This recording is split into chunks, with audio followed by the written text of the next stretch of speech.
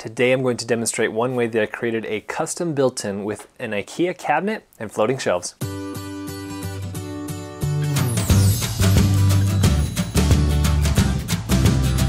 What's going on? Welcome to today's video. My name's Colton and today I'll be demonstrating one way that I created a custom built-in within a hallway that had a whole bunch of dead space. I would just walk down this hallway and tap on the wall and it sounded really hollow. And so I got curious one day and just cut a little hole in there. There's plenty of space that I could create a built-in. I decided to go to IKEA and grab a cabinet or dresser that was a similar width that fit the space, put up some vertical shiplap, and add some legit floating shelves. And all the tools that I use will be down below in the description, so be sure to check those out. Now the time that it took me to complete this project spanned multiple days, so let's get started. Here's where I want to have the shelf. So I found the most hollow sounding point, cut a small hole, flipped on my light, poked my phone in, I wanted to see what was in there. And I kept making bigger holes until I got to this. As you're cutting, you want to make sure that you're not going to cut any pipes, electrical, air ducts, and in this case I got lucky because of all this dead space. And I removed this middle stud. Now I'm going to pause for a minute. Before you start knocking out walls like Joanna Gaines, you need to make sure that your wall is still supported in the proper way and it's not a load-bearing wall. There's a ton of resources and videos out there that help you identify if it's a load-bearing wall or not. Now I remove these studs with the intention of reusing them. Now I need to frame out the recessed part. So here's my plan.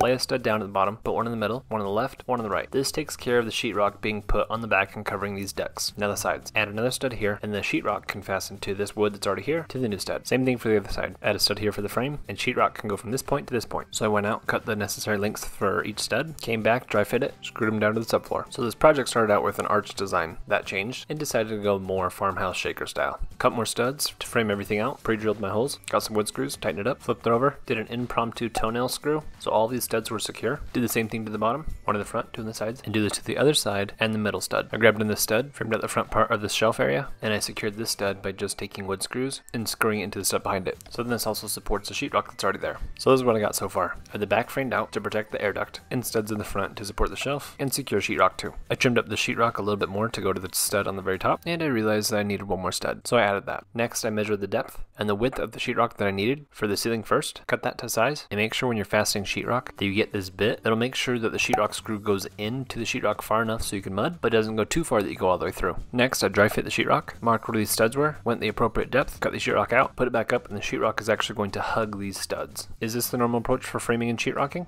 No. I have all this excess sheetrock that normally wouldn't be there, but this completes the same purpose in making sure the sheetrock on the top is fastened. And I finished fastening this down. Now for the sides. Get the height, the depth of the sheetrock that you need, go cut it, and if you're cutting big pieces, you can just score the sheetrock a couple times on the finished side, flip it up, snap it back, score the back, and you're good. Now you can see here I inaccurately measured, but I fastened it anyways, because that's where the beauty of mud and tape come in. And don't forget to do the other side. Once I finish the sides, you'll see here that I cut way too much sheetrock in my initial cut and from where I framed it. So I went back, cut small pieces of sheetrock, put it in there, and screwed it in. Now for the back. Measure the height, measure the width, cut the sheetrock, came back, dry fit it, fastened it down, and also did the bottom. I'd recommend getting the sheetrock grater for sanding sheetrock down. Now the reason why I did it in two pieces is so while I'm fastening one, I can see where the stud is and fasten my screws down straight. Then for the bottom, you already have your line. I then realized for a level surface, I needed to remove this stud. So I cut it, used my pry bar, chipped away at it, and pulled it out. And I removed excess sheetrock from the baseboard. Now I needed to test out how this IKEA cabinet would fit. This baseboard got in the way, so I removed it, but the shelf still wasn't flush with the wall. So I cut just enough sheetrock out from the bottom so the shelf would fit, and it worked. I got some metal corner beads, measured the length that I needed, and cut it. Did it to both sides. Now for mudding. I pre-cut the amount of tape that I need. I just like to use paper tape, put some mud down on the crack that you want to cover, lay the tape down, and then you'll take your mud knife and essentially flatten the tape to the sheetrock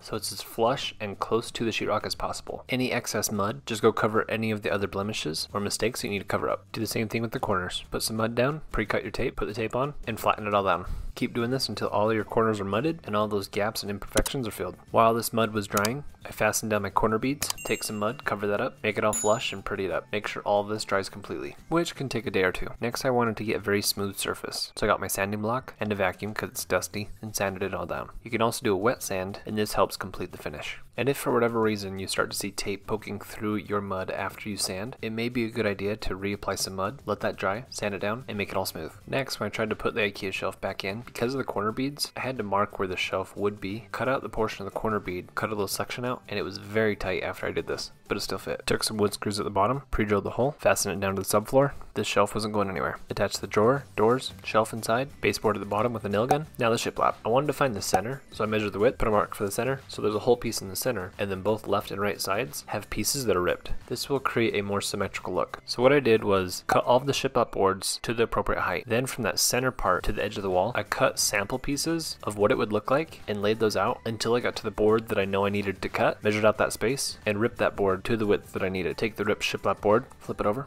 put some liquid nails, nail it. And a pro tip, when you lay shiplap, start with the overlying rabbet joint on one side, so then your next board is just a lay on top movement. And because I ripped this board, I just put the cut side against the wall. Liquid nail all your full boards, nail them until you get to the other side. Now for molding. I did the top one first, measured out the width, cut it, measured out the height for the sides, cut those, nailed them up. When I put up the molding for the sides, there's a little bit of overhang from this cabinet. So I chiseled out a little bit of the molding, which allowed for everything to be flush again, and I'll fill this with mud, wood filler, and maybe even caulk it later. Go back and wood fill your nail holes and any other blemishes. Wait for all this to dry, sand it down, put some caulk in all around the molding, and I also did all around the top and bottom and side of the shiplap, and make sure it's smooth, either with a tool or your finger. Now I had this gap on the side of my cabinet, measured it out, found a square dowel that was thick enough, liquid nailed it, and put it in. Wait for this to dry, and I'll caulk it later. Now when you're caulking shiplap, you potentially may get caulk in these gaps, and I didn't want that. So I took a knife and cut them out. Now for paint. Taped everything off, took off the hardware, grabbed my paint gun, and started painting. I even repainted the cabinet for a very equal finished look. Remove the tape, add the hardware back on, remove any of the saran wrap or protective layers protecting your shelf, and slide out the hardware that you're going to install first. Next, determine the spacing between your shelves, if you have multiple, and in my case I wanted the sections to be even, so I measured that out and made a mark. And because these floating shelves are going in a built-in like area, I needed to have this hardware be very precise in its placement, because the rods have a very specific place, and the sides of the shelf would hit the wall if I go too far left or too far right. So I took some painter's tape, secured the hardware to the shelf so it wouldn't move, took some more pieces and put it on the edge to indicate to not go beyond this point for the hardware when I install it on the wall. Held the shelf up to the wall, marked where my hardware could not pass on both left and right sides. Now with these marks on the left and right, combined with the mark that I made earlier, indicating the spacing of my shelves, I took the hardware, grabbed a level, screwed it in the one side, leveled it off, screwed in the other, added the rest of the screws that came with the shelf. And if you want the most amount of strength, make sure you're screwing into the studs of the wall, and that's made really easy to do with the amount of holes that are in this hardware. Grab your shelf, line it up, and slide it on. Thank you so much for checking out today's video. If you liked what you just watched, consider subscribing and also hit that like button down below. And also if you want to see other how-to videos that I've completed in the past, go ahead and click this link right up here. If you want links to the products that are used in this video, you can also find those down below in the description. Thanks again for watching, and we'll see you next time.